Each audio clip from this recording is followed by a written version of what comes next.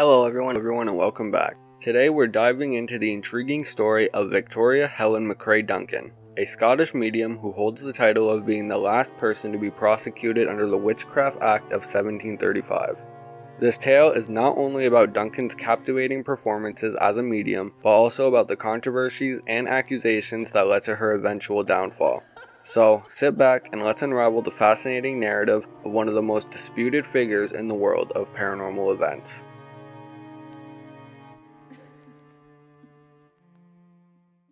Born to Archibald McFarlane and Isabella Rattray on November 25, 1897 in the serene town of Callander, Perthshire, Victoria Helen McFarlane was destined to live an extraordinary life.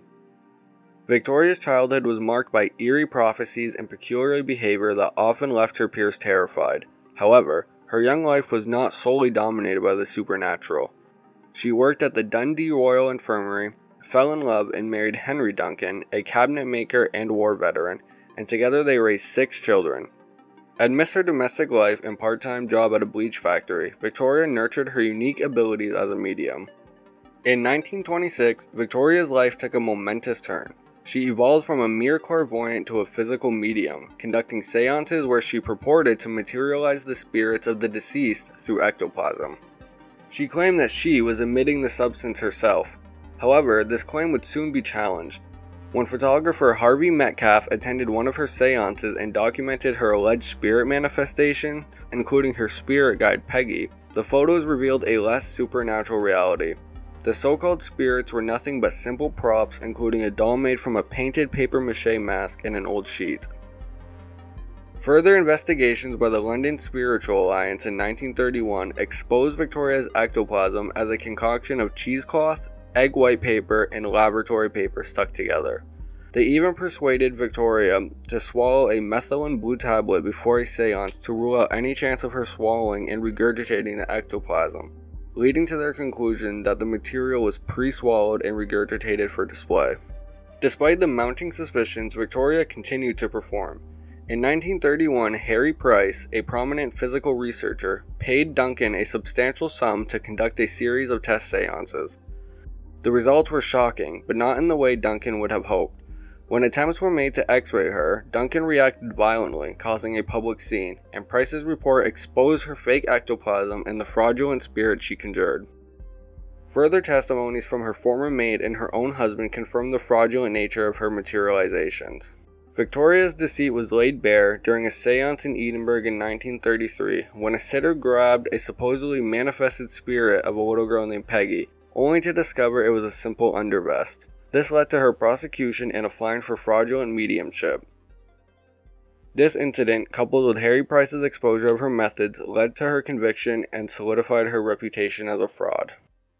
However, Victoria's most controversial moment came during World War II.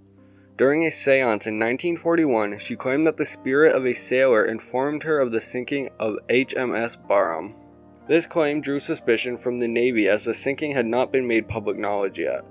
Her subsequent seances in 1944 led her to be arrested when her supposed spirit manifestations were revealed to be Duncan herself hidden behind a white cloth. While researcher Graham Donald suggests that Duncan could have easily acquired the information about the MHS Barham through gossip, her arrest led to a high-profile trial. Duncan, along with her co-conspirators Ernest and Elizabeth Homer and Francis Brown, were charged under the Witchcraft Act of 1735 for fraudulent spiritual activity. Despite the lack of physical evidence and mixed witness testimonies, Duncan was barred from demonstrating her alleged powers in court and was subsequently convicted and imprisoned for 9 months. This led to a public outcry, with even Winston Churchill expressing disapproval over the misuse of court resources on the matter. Emerging from prison in 1945, Duncan vowed to renounce her seance conduct, but she was arrested again during a seance in 1956. Not long after, she passed away in her Edinburgh home. Her controversial conviction probably contributed to the repeal of the Witchcraft Act and the Fraudulent Mediums Act of 1951, yet her conviction still stands and has been the subject of an ongoing campaign for its overturn.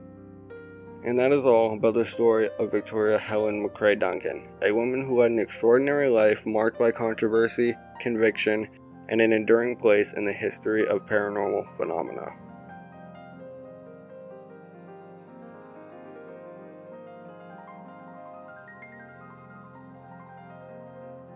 And that's it for today. Thank you all so much for watching. I always appreciate it. I also appreciate reaching 500 subscribers recently. I noticed it, and I'm not sure how to celebrate it yet. So any ideas, definitely leave below in the comments. But yeah, thank you all so much.